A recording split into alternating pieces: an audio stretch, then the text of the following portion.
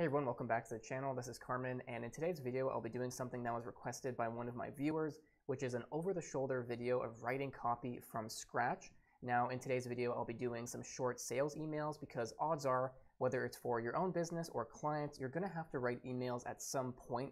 Most businesses nowadays use email marketing to nurture leads, drive sales, and just keep in touch with subscribers and build rapport and relationships over the long term.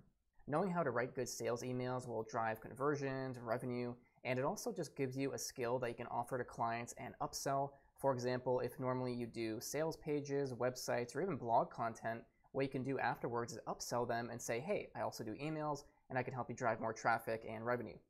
Now the formula I'll be using today is right here. I learned this from Jim Edwards' book on copywriting secrets. Highly recommend you go get that. He's Russell Brunson's right-hand man and writes all the copy for ClickFunnels and the things they do. And the general formula goes like so. You're going to start it off with a question-oriented subject line, and most people actually open emails based on the subject line alone. If your subject lines aren't that good, then nobody is going to open the emails, and that means they also don't click the call to action and nothing really happens. And why you're going to ask a question is for two reasons. One is that it gets them engaging and actually thinking yes, no, and some kind of answer, and actually relating to the question itself. And also it kind of creates a bit of curiosity because when you ask a question, it implies there's some kind of answer afterward, which is going to be in the actual body. And then we want to open it up with a salutation. Now, with most CRM and email marketing tools out there, they're going to allow you to collect people's personal information, normally a first name, last name kind of thing. And with the salutation, I recommend using the person's first name to personalize the email and make it a little bit more deeper in that way, create a connection with them. But also it's proven in psychology by using someone's first name, it actually gets their attention more. Then we want to have some kind of shocking statement. This can be an interesting piece of data, statistics. It can be something that goes against the norm, just something very bold. And really the idea is that we're trying to get their attention. And you're going to do that with a shocking statement. And then bullets to arouse curiosity, because one of the most powerful emotions in advertising, copywriting, and marketing is curiosity. Because when we get curious about something we're interested in, we want to figure out more and find a solution or an answer depending on exactly what it is. And then we're going to have a call to action, which is normally to click to a landing page, a sales page to buy something. And then finally end it with a personal note.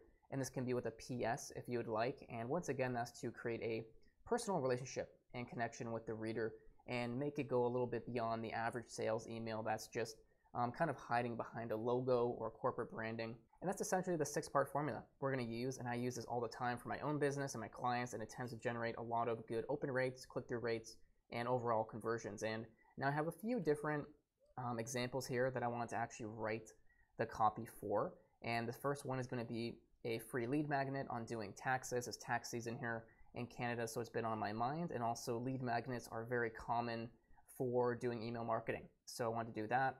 A mini course tripwire offer. So we'll say this is about $29 maybe, or we'll do $19 because it's a tripwire, which is essentially just a cheap product that gets someone into the funnel and potentially buying something more later when they're upsold. And then a marketing webinar. You know, webinars are obviously very common marketing tools nowadays, and they're commonly embedded into your email funnels and sequences. So to begin with the lead magnet one here, of course we do need our subject line. Now the subject line, we can do a couple different things. We can ask a question about their pain point and their current situation they're trying to get out of. We can ask a question about their dream situation and really what they're trying to achieve and actually become. So with that being said, I'm actually going to write down a few ideas. Okay, so we can ask something like struggling to do your taxes. Do you need help with taxes? Don't like doing your taxes? Or instead of targeting a pain point, what we can do is actually kind of provide a benefit. Like, do you want to make taxes easier? Want to make taxes less of a headache? And normally shorter subject lines work. I like these ones that have about 5 words in them, but sometimes if you split test it, sometimes the longer ones might perform better. And just like with any kind of traditional copywriting, sales pages, websites, it's always good to come back with more information and ideas and then write a better subject line. That's what I like to do with headlines. I always find if I'm writing, like especially a big project, after I've written all the body copy, I can go back and write even a better headline because I have way more data and things to work with. But what I'll do here is I'll actually go find a piece of good data because we're going to begin with the salutation. So I like doing hey first name.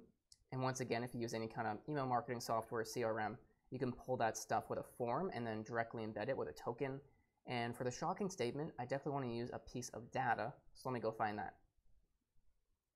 Okay, so here's a pretty cool piece of data I just pulled from G2. 60% of small business owners feel they're not very knowledgeable about accounting and finance. So a nice piece of data, also probably very relatable. If we were sending this out to business owners and they probably outsource their accounting and whatnot and bookkeeping, then they can definitely relate to that. So 60% of small business owners feel they're not very knowledgeable about accounting and finance. You can probably relate to that. Well, I have great news then.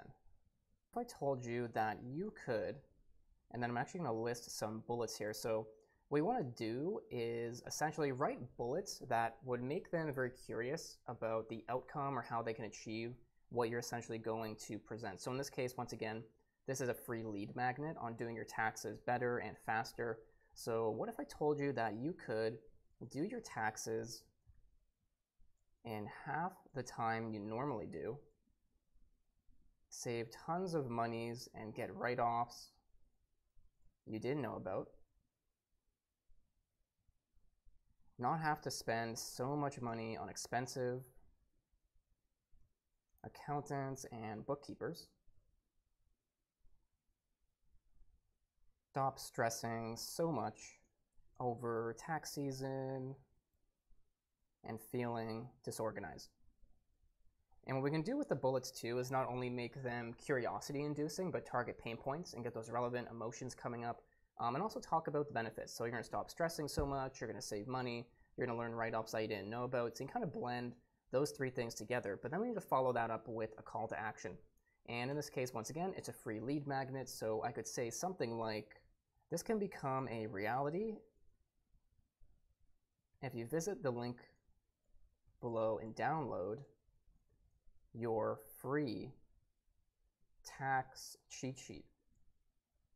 It includes 25 plus tips and tricks around doing your taxes,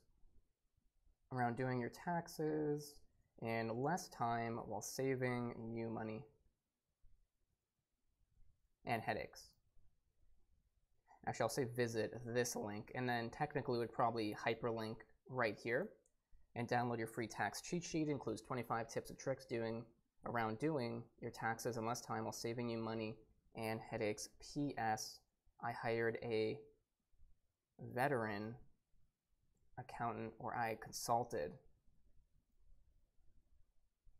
with a veteran accountant to get these insider tips.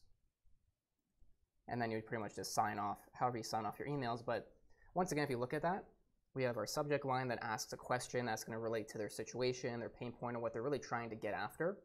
We have that custom salutation, some kind of shocking statement, or it doesn't have to be necessarily shocking, but something interesting, fascinating to get them reading. And then essentially we're going to have some bullets that create curiosity. And it's going to be around what they're desiring deep down, their pain points. It can also create some urgency and scarcity if you like. And then we're going to blend that into the offer. In this case, it's a lead magnet. For you, it might be a product, a consultation, reading a blog post, something like that. And then, of course, some kind of PS or personal touch to the email, just to make it more personal and help them relate and connect to you. Now, let's do that again for a mini course tripwire. So once again, tripwires are typically cheap products. They could be $7, $9, $19, $20, somewhere around that range. And essentially, with a tripwire, you're trying to make someone buy that cheap product and then buy something more expensive afterwards, and you're essentially just getting them psychologically ready to make a bigger purchase and in that kind of buying mood. So once again, we're going to do our subject line, and we'll say the mini course is around making money online with affiliate marketing. I'll just choose a random topic. So once again, we need our subject line. So mini course tripwire offer. Want my affiliate marketing secrets for $19? Want to learn how to make money with affiliate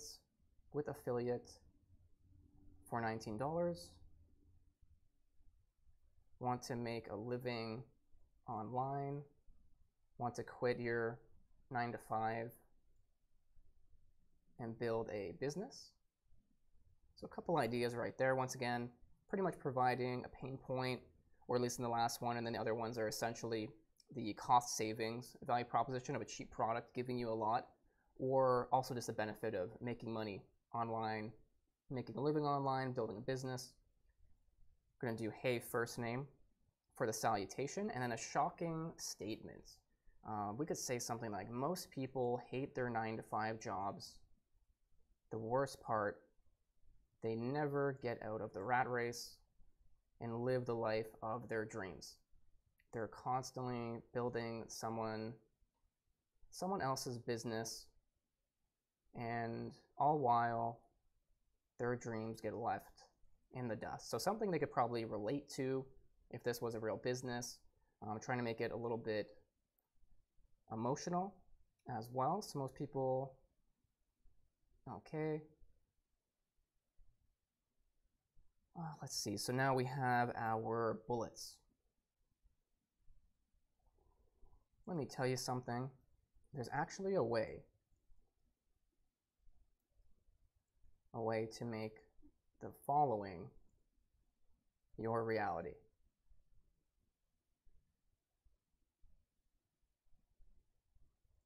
You could be making a living online from your computer while never changing out of your pajamas.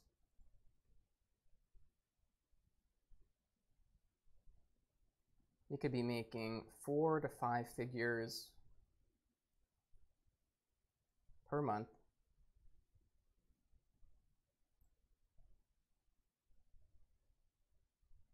without handling any physical products or inventory.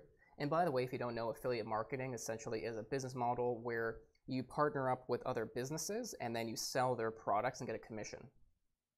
You can finally quit your job, be your own boss, and live a life of total freedom. So presenting those benefits, hitting some pain points, but once again, not really telling them how they can do this just yet, which creates that curiosity of, okay, how do I actually, quit my job, be my own boss, and so on. And that is when we get into the call to action. If you want to achieve all of these things, click here to buy my insanely cheap $19 mini course that will show you how to build an affiliate marketing business in just a single afternoon. It won't take more than a few hours of your time, and hundreds of students can attest to its potential. P.S. I spent thousands of hours learning this system, and you will learn how to do it in an afternoon.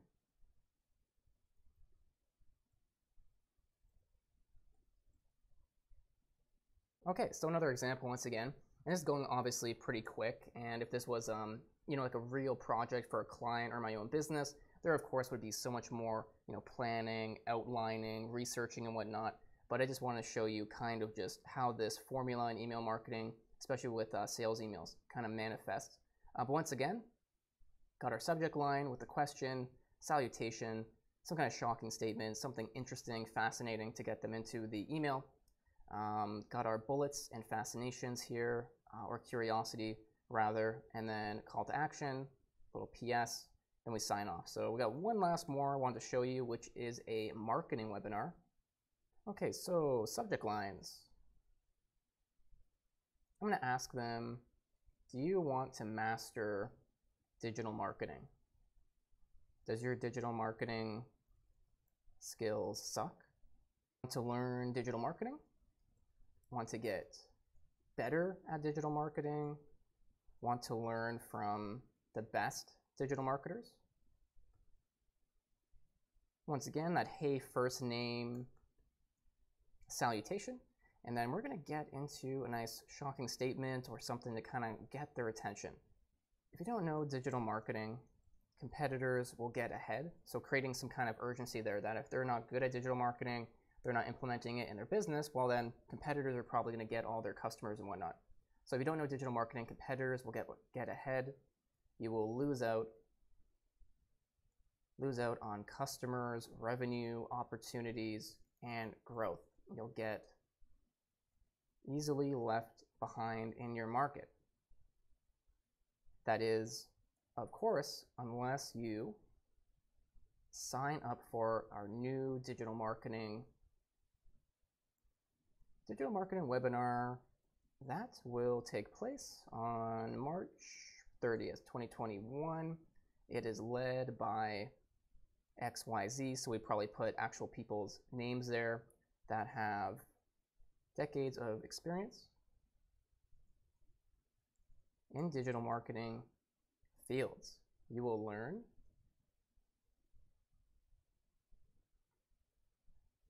how to rank on the first page of Google and get massive organic traffic, how to build a huge email list and subscriber base, how to use social media to drive traffic and conversions, the latest marketing trends that will set your business ahead.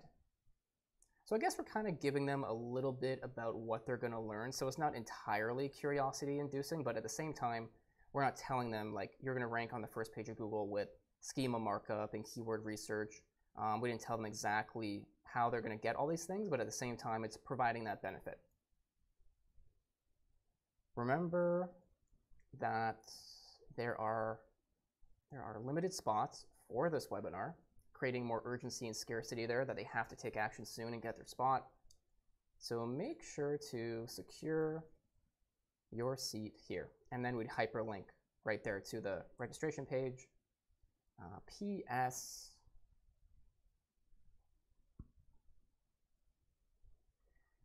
Our presenters have never revealed these strategies before. So once again, a little bit more urgency there and scarcity.